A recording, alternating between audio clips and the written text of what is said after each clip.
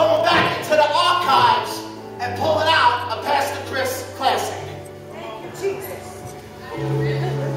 So if you're visiting with us for the very first time, I'm sorry. This is not your mama's church. Preaching! Isaiah 46, 9 through 10, and I have a word from the Lord this morning. Amen. Thank you, Jesus.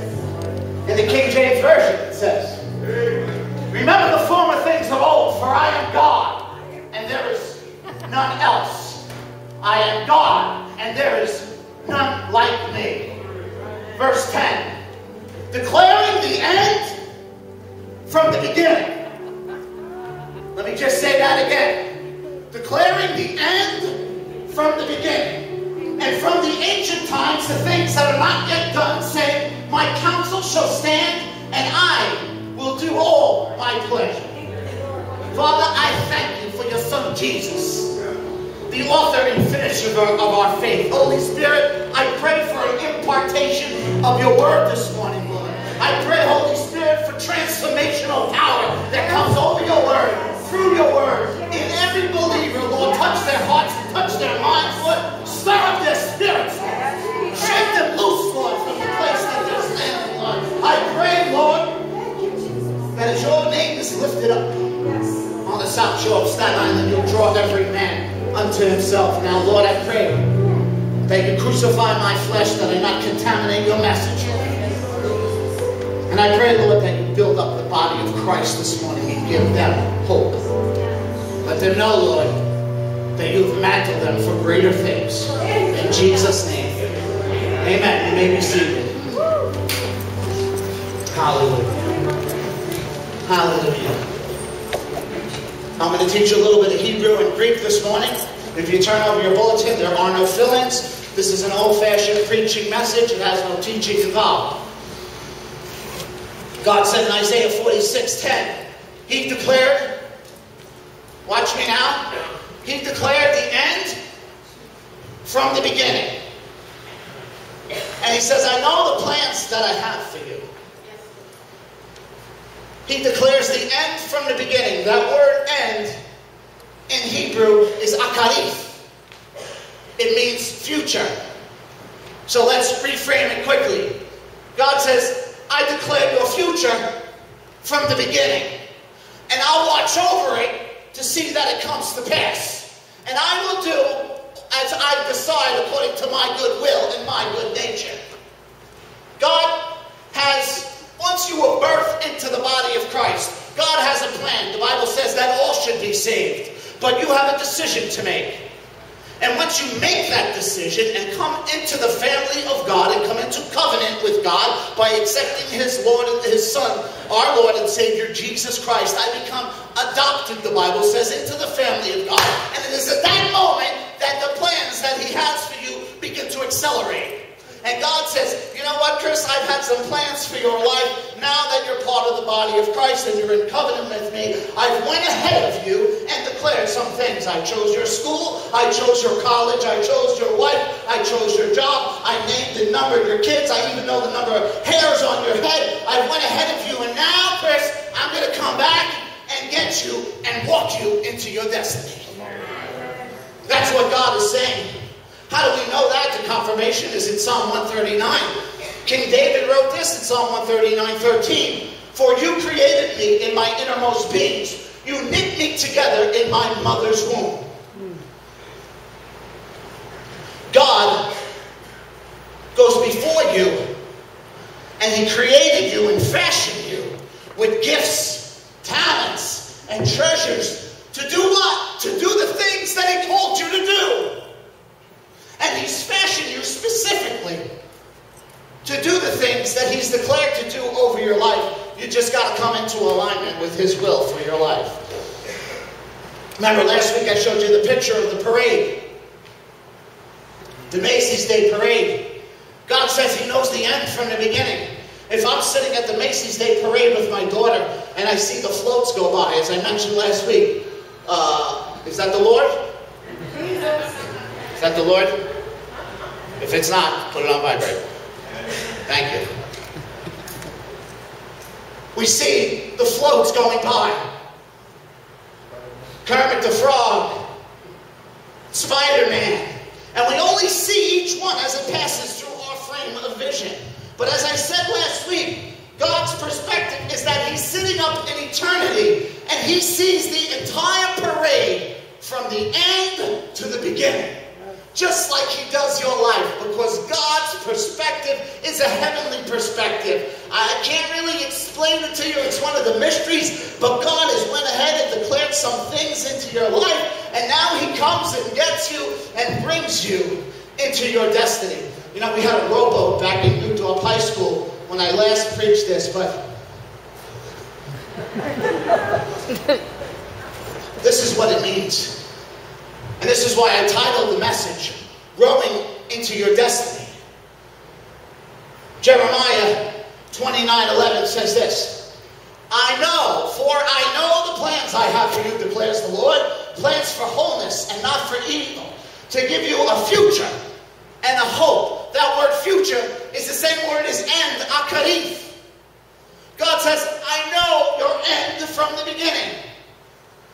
And the word akarif, it means this in Hebrew. That which is behind you is in front of you. That's deep, huh, Billy? How does that make sense, Pastor? That which is behind you is really in front of you. Let me show you. Here's what it means. It means as you get into the boat and start to row into your destiny, that which is behind you is that which is in front of you. Are you getting this? You ever see the guys that are rowing? You got to be in sync. Because if you get one oar in, Miguel, and the other one out, like I don't know how to row a kayak. And I know one time I was all over the place and I had to stop and reset the oars in the water and develop a what? A cadence. Stroke, stroke, stroke. And if you keep your eyes fixed on Jesus, the author and finisher of your faith, what happens is that we get off course because we turn around. Where am I going, Lord? Oh, no. And then we get all off course. The main purpose is to keep our eyes on Jesus. That's why they say you walk by faith and row by sight. Yeah, walk by faith, not by sight. I say you row by faith and not by sight. We row into our destiny. We fix the course to a destination where we feel God is calling us to go. And what happens sometimes? We're in the boat rowing, and we're in the boat rowing, and we say, oh, Lord, here comes a storm. Here comes a storm, Lord, I think I'm going to have to row around the storm. And we start to get off course. Because Jesus says, I have made you not to go around the storms of life. I've made you to go through the storms of life. And every time you choose to go around the storm, you're not developing the character necessary that He wants to perform in you by going around and not through. I'm preaching to somebody today. See, you got to get one of those GPSs, God positioning system, and you got to set it to the frequency of the Holy Spirit. And you can't become fixed on storms and obstacles and detours. You got to stay focused on Jesus as He stands in the boat with you and gives direction. Stroke, stroke. He's the master, the author, and the finisher of our faith. We have to keep our eyes on Him. And what happens too many times is we're in the boat. Great job, Tanya. We're in the boat. And we tell Jesus, I'm going to go around this storm. And He says, no. And we take what I call the anchor of regret. And we drop it off the side. And the progressive work of God in our lives gets stalled. And we're stuck. Oh, come on, help me, Holy Spirit. We get stuck in our walk with the Lord because we drop the anchor of regret. We look at situations and circumstances ahead of us and we allow that to determine the truth. The devil is a liar and Jesus is Messiah. This is the truth. This is God's word. It's been true for thousands of years and it'll be in heaven waiting for us when we get there. Get to know the word. Get to know the truth. We get set up for regret, despair, and discouragement. What we have to do this morning, brothers and sisters, is cut the rope that links us to the anchor of regret. Some of us are stuck in our spiritual walk because we have regrets and we're looking to the past. And yesterday is behind you. Your future is so bright, you have to wear shades. Thank you, Jesus. Hope is in the future. Regret is in the past. Here's Webster's dictionary definition of frustration. Look familiar? A deep and chronic sense of insecurity and dissatisfaction arising from unresolved problems. Well, they just mount up when you don't. I'm just going to put the blind up. I didn't see that word. Unresolved problems begin to mount up in your life. And unmet needs. Husbands, guys, we have a wonderful men's study on Wednesday night. Brother, Alfredo, is that off the charts on Wednesday night? Unbelievable. We're starting to look at us and who we are and how we relate to our wives and our children and our families and our bosses.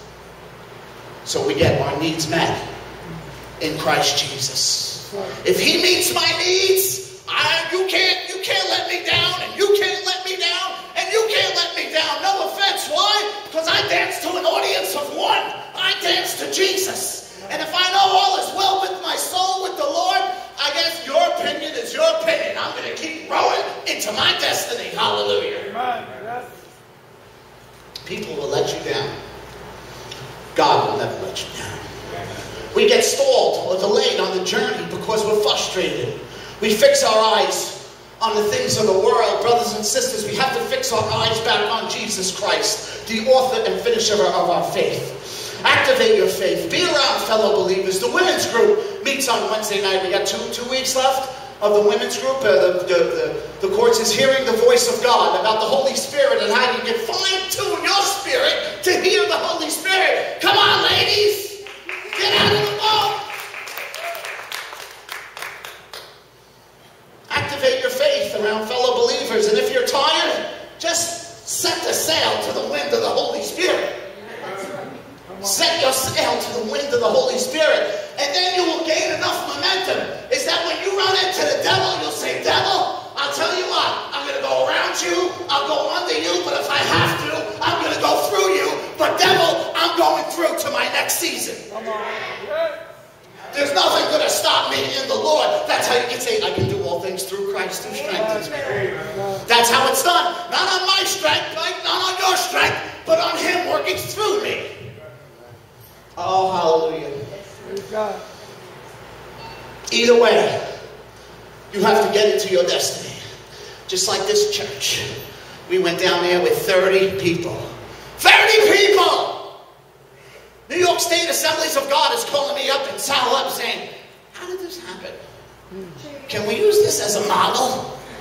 It's like, how did you guys, we didn't do it first of all. It was the Lord and it was you and you and you and you and you and you. Because of your faithfulness. Too much who is given, much is expected. Wake up. You're sleeping during my sermons.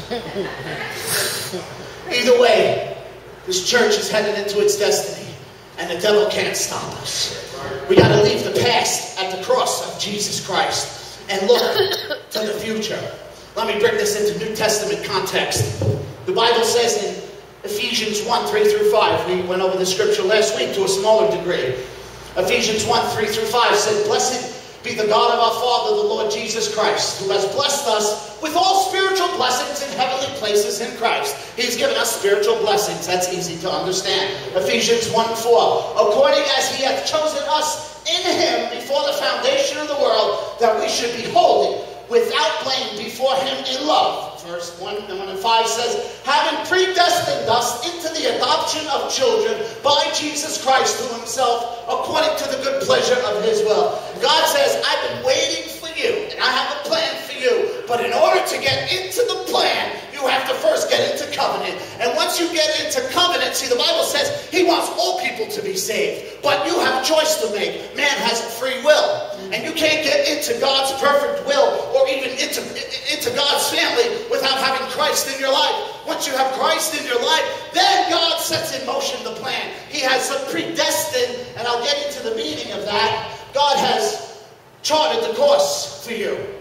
He has set your assignment. This is where, when you hit that sweet spot in the gift He has given you, you experience significance. We accept the fact that God has given us gifts to use in the body of Christ, no matter how big or small the task. We take on the assignments, and then joy and satisfaction flow out of that. And you start accomplishing that which God set forth for you to do. If you're an usher, a worship leader, a greeter, kids church worker, an intercessor, whatever it is, God has given you gifts. And when you move into your future and start using those gifts, you receive fulfillment. Satisfaction and joy that only comes from the Lord, not the satisfaction and joy that man can give you, because that's fleeting.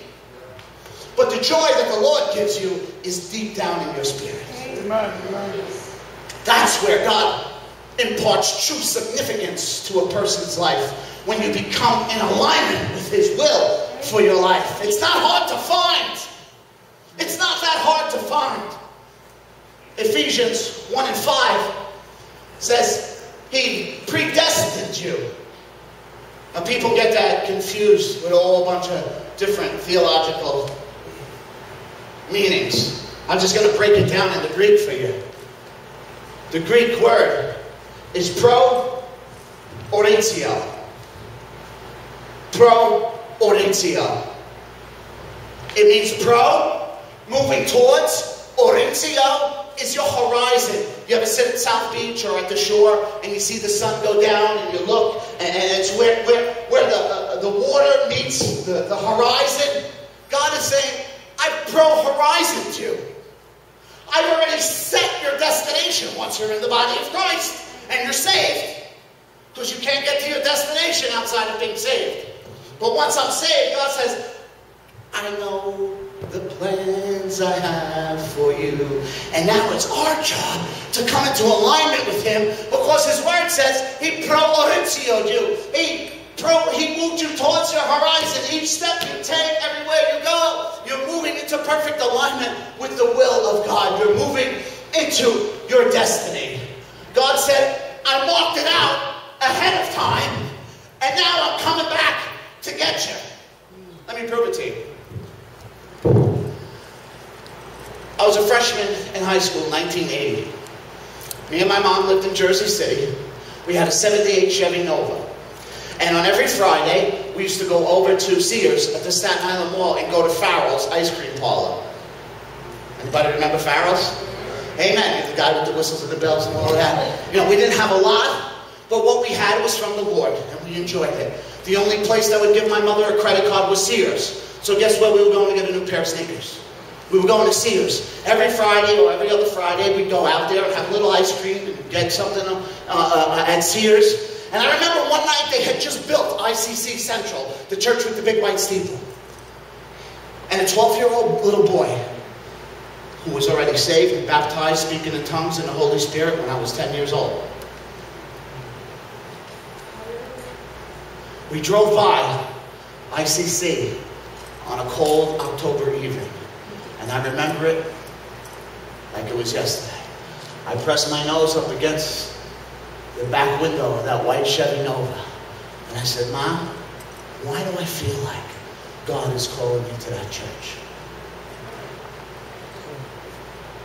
And I went on a merry way. But the Lord never let me forget that moment. And then back in 2003, I had my own church in Bayonne. I was Christmas shopping with a buddy of mine at the Staten Island Mall. I was coming back this way. And I was in my Acura. And we slowed down by that church. And I told my buddy, I said, why do I feel like I'm going to get married in that church? Lo and behold, it was 2 years later that Denise and I would get married at ICC Central in 2005. How does God do that? Because He says, I know the plans that I have for you. And way back in 1978, 30 some odd years before that, He was giving me some winks and some signs to say, that's part of your future. And as if I didn't miss it in 1980, in 2003, as I'm driving by, He did it again. He said, you're going to get married in that church. I said, what did you say, Lord? And I felt them drop it in my spirit. And if you listen, and if you have a relationship with Christ, God will speak to you and drop those little nuggets in your spirit on where you're supposed to be going to church and what ministry you should be involved in and what's going on in your life. I can't explain the Bible no clearer than that. Bringing that into your life and understanding how God had already horizoned my life. He was just waiting for me to get back in alignment with Him. And I'll get more on that later. So God was saying, Chris, I already marked some things out for you back in 1980. He knows the end from the beginning. Why? Because His perspective is a heavenly perspective. Ephesians 2:10 says, you are His workmanship, created in Christ Jesus to do good works, for that which He had ordained, that you should walk in them. He already knew the gifts He needed to give me. My Uncle Phil was a preacher in Jersey City. My grandmother birthed a church in Jersey City in 1942, the Christian Apostolic Church. It's in my DNA. My great-grandmother birthed a church in Naples, Italy, as a direct result of the Azusa Street outpouring in 1907 in Azusa Street, Los Angeles, California. The Holy Spirit went right into Italy, touched my grandmother, and they started an apostolic church in Naples, Italy in 1910. I know the plans I have for you. I know the plans. God said, you are His workmanship, created in Christ Jesus. That word workmanship is poema. It means He knit you together. He fashioned you. He fabricated you like a yarn and tapestry. He gave you, Kenny, the gift that you need to play. He gave you the voice, Kim, that you would need to sing. He gave you the mind, Eric, to read sheet music because He knew the plans that He has for each and every one of us. You just gotta get into alignment with what He has for your life. I used to watch my grandma down in Crochet. We used to watch the Met game back in the 70s. Remember that team? We were good in 72. We went to the World Series. We lost to the Oakland A's. We had Buddy Harrison, right? Felix Mian, Ed Kranepool, Cleon Jones. Willie Mays was on that team. Jerry Brody, Tom Seaver, Jerry Kuzman. God gifted me with a good memory, too. Thank you, Lord. I used to watch my grandmother knit crochet. You hear me, Carol? Where's Sal's mom? I used to watch her, and I could never tell what it was going to be until she got a little bit further down. And then I knew it was a blanket or a hat. And God says, He crocheted you when you were in your mother's womb. He knew exactly the plans that He was having for you. And He fashioned you, crocheted you, and knit you in your mama's womb to do what? To do what He's called you to do. Thank you, Lord. Ephesians 1:11 says, in whom we have already obtained an inheritance. What's an inheritance? Your mom and dad, heaven forbid, pass away. They leave you the house, the car, the whole farm, right? God said, I adopted you into my family through the blood of my Son, Jesus Christ. You're adopted into my family. Now you have an inheritance, which is a heavenly kingdom. Everything is yes and amen when you're here waiting to be transported to where we're all going if you're saved. And He says you have an inheritance being predestined according to the purpose of Him who worked out all things after the counsel of His own good will. That word purpose is prothesis. Anybody ever go to college? Mr. Bailosis? You have to write a thesis, right? A thesis is what? Why something does what it does. You got to write an 11-page thesis on the theory of relativity or whatever it might be. And God says, I already prothesised you. He went ahead and wrote the script. Now all you got to do is come into alignment. Watch this. I'm 15 years old. I turn away from the Lord. I go out into the world. I start drinking and drugging, and I get lost for 17 years. For 17 years, when I'm 33 years old, I have an encounter with Jesus Christ through the power of the Holy Spirit, and God writes me right back into the script where I should have been. Come on. It don't matter how long you're out there, Ken. It matters if you get back into the wineskin, because all of that time that we missed doesn't matter. He knows the end from the beginning. He can reinsert you in the script. Why? Because he's the author and the finisher of your faith.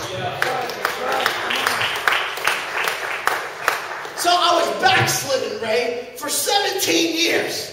Thought it was all over. I can never reclaim that inheritance. And God said, I wrote the script. And when you're 33 years old, Chris, the same age my son was crucified, back here, I'm going to write you right back in, like nothing ever happened. And I'm going to use all your mistakes in those 17 years to glorify my son, Jesus Christ. Hallelujah. He can write me back in the script anytime. Brothers and sisters, let's come into agreement today that God set us on a course to become who we are in Christ. Take your eyes off the world. Take your eyes off the television. And focus them on Jesus Christ. Let's not try to superimpose our plans on the plans of God. Be careful, because you can miss it. You have to be careful. You get caught up in the world, sidetracked, even being saved. Ecclesiastes 6 and 9 says, better is the sight of the eyes than the wandering of desire. This is also vanity and vexation. What does that mean? I can be in His will, growing into destiny. Wow, that's a nice Mercedes-Benz. Wow, that's a beautiful house. Wow, that's a beautiful... And what happens is that as we're growing into our destiny, we use the scripture. God, you said you grant me the desires of my heart. That's what the scripture says. You want to listen to the name it and claim it preachers on TV. And we need to step out of the boat and asphyxiate our eyes on our desires. And we don't even know it. It takes us slightly off course out of God's perfect will and into His permissive will. And we start not feeling the joy and satisfaction that we need to be in direct alignment with the Lord. You start to get involved in vanity and how things look, and how I need, and who's got the iPhone, and this, and the upgrade, and the next newest car, and all of these other things. Sometimes the desires of our heart can lead us astray. And we say, God, grant us the desires of our heart. But we have to be careful about getting off course. Let me begin to wrap it up with a story of my friend Jacob. In Genesis chapter 29, you see this guy Jacob. In Hebrew, Jacob is Yaakov. It really means hand on heel, because when he was birthed, his brother Esau and him came out of the womb as twins, and his brother Esau was trying to kick him in the head, and he had his hand on Esau's heel. But Jacob also in Hebrew means supplanter or deceiver. Now, Jacob was a swindler. He was a shady character. I don't know if he grew up in Jersey City, Brooklyn, the Bronx, but he could take the milk out of your coffee, and you wouldn't know it. He was slick. He robbed his brother of the birthright blessing. What is that? That was the inheritance. Okay, mom and dad were going to pass away. Isaac had a big farm, 2,000 cattle, sheep, all of this thing, the whole farm. So he goes to his brother Esau, and they're both starving. They need food. And he says, Esau, if you sign over the inheritance to me, I'll give you a bowl of porridge. And Esau's so hungry, he signs over the birthright blessing. And he steals his brother's inheritance. Now his brother's irate, and he's chasing him to kill him. And here we go. Jacob is rolling into his destiny real fast. And he's going, and he's looking for the plans that God has for him. And he rolls up on his Uncle Laban's house down the road a piece. And he rolls up on Uncle Laban's house, and he says, wow, this is a nice place. Look at this. Cattle, farms, tents, women. Hey, Chihuahua. And he fixes his eyes, Ecclesiastes 6 and 9, he fixes his eyes on a little cutie named Rachel. And he says, hey, how you doing? Is that your camel?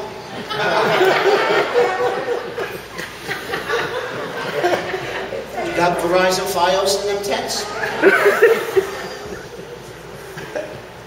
And he says, hey, Uncle Laban, Rachel, she's fine. You think I can get with her? And he says, you want to marry Rachel? He says, yeah. He goes, all right. I'll tell you what. You work 7 years on my farm, tilling the fields, feeding the cattle, the sheep, the oxen, and after 7 years, I'll give you Rachel. 7 years? 7 years. Okay, I'll do it. 7 years of desire to get what he wants. Now, Rachel had a sister named Leah, the older one. Now, it was the custom among those tribes to marry the older one off first. Now, I don't know what's up with the Bible, but it says that Leah was not attractive as Rachel. Now, listen, it's not all on the outside, brothers. If you're attracted to her flesh, you're already set up. The devil's already got the hook in your nose. The first thing, listen to me, whoever's not married in here, the first thing you're going to, up there? Wow, maybe. The first thing that you're going to be attracted to is the person's spirit, not the flesh. The flesh will deceive you. If you're chasing the flesh, you're going to get the flesh. But the first thing that'll align you and your future husband and wife is your spirits. They will be connected. Anyway, so he sees Rachel. He makes the deal for 7 years. 7 years go by and he's ready, boys. Ooh, is he ready? He's ready. They have the wedding going. The wedding's going on.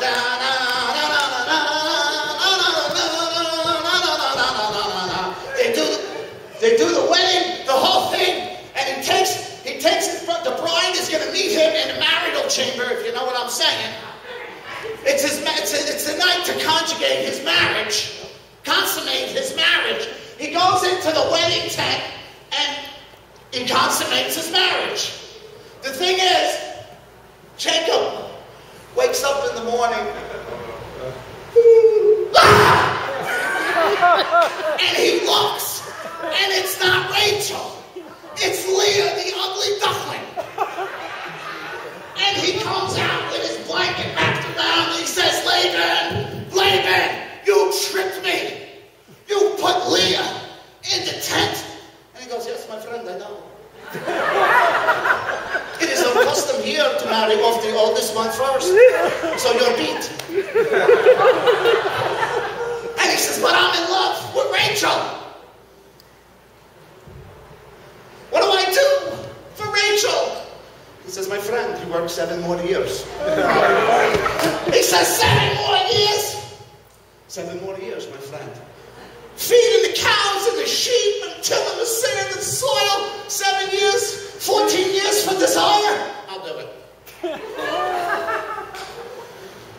Isn't it funny what we'll do for desire? I want a car. I want to run my credit card through the window. I give you the best advice financially. If you can't afford it, don't buy it. It's in the Bible.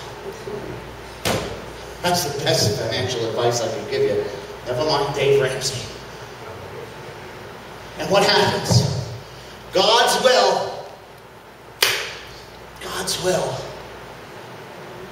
was for Jacob to be with Leah.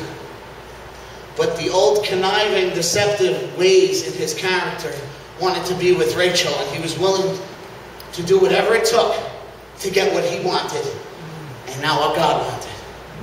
So he stuck with Leah for 7 years as Rachel waits another 7. Now I got a word for somebody in here. I don't know who or what is your Leah. It may be a relational Leah. It may be a husband or a wife who's a thorn in your flesh. It may be an emotional Leah. It may be a relational Leah. But before God brings you your Rachel, He's going to cause you to embrace Leah. Preach on, Pastor Chris. I think I will.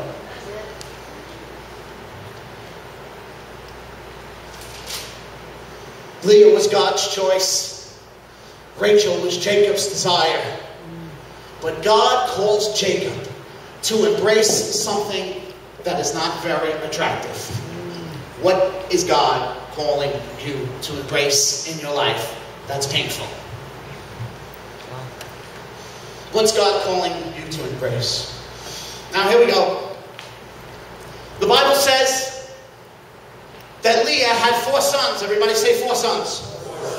As Rachel's waiting, he's doing his manly duty, having children with Leah.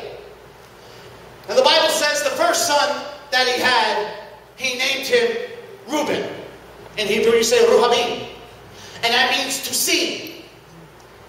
And he realizes that although he's not so much attracted physically to Leah, that by the birthing of this son, Reuben, he begins to see things from God's perspective.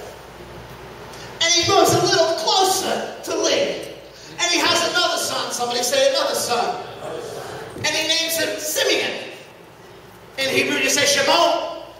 It means to hear from God. Oh, so now he not only is seeing things from a different perspective, but now he's hearing from God with more clarity. Why? Because he's embracing Leah. The difficult thing in his life. Oh, I'm preaching to somebody. I just don't know who it is. Then he has a third son. Everybody say a third son. And he names him, say it, Mrs. Kessler, Levi. Levi. He names him Levi. In Hebrew you say Levi. That's where the Levitical priesthood came from, Moses and Aaron. Levi means to become one with your God. So now as he embraces Leah, he begins to see things with more clarity. He begins to hear from God, and he begins to become closer with the Lord. Each child has a purpose. And put it all together, Leah has a purpose in your life. I don't know who your Leah is, but God's going to call you to embrace it before he releases your Rachel.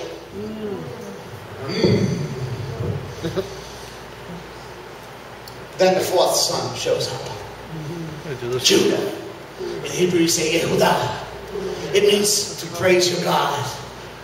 And it is that moment that he has Judah that he begins to get his praise on. I will bring praise. I will bring praise. No Leah formed against me shall remain.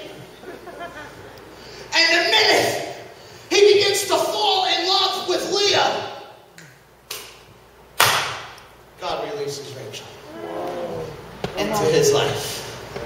It's called obedience. Let me take it a little bit deeper. This pattern goes back to Exodus chapter 3. The Bible says that Moses seen a burning bush. Reuben. The Bible says that Moses heard a voice coming from the bush. Simeon.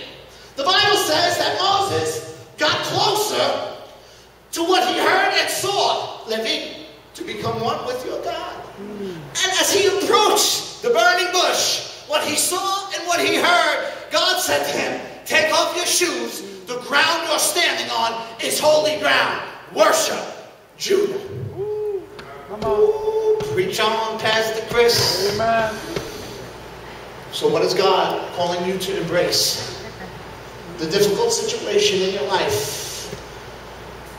The moment you, like Jacob, start to embrace the difficult situations in your life, God starts moving you closer and closer and closer to your Rachel, to the desire of your heart. But it's not until you embrace the difficult things of life, and I got a word for somebody in here, you've been running. You've been running from church to church, from place to place. And God has called you to embrace Leah. And until you embrace her, the desires of your heart will never be released by the Lord. I got a prophetic word. In 2008, before we birthed the church in New Dorp, It said deliberately let go of everything that hinders your forward spiritual and physical momentum. Don't let up, stop, give up, or go back. If you persist in moving through the difficulties that have materialized at this point in your life, breakthrough lies just ahead. Refuse to allow disappointment or discouragement to devastate or to debilitate your faith. Be strong. Be strong. The enemy will lie to you and try and make you believe that you're not smart enough nor strong enough to do this. But I tell you that in your own strength, you may not be. But I am with you, says the Lord, and I am in you, says the Lord, and I will give you strength, and I will give you wisdom to overcome.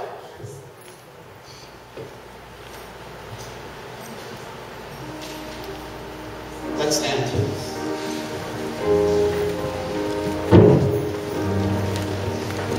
Where are you growing to this morning?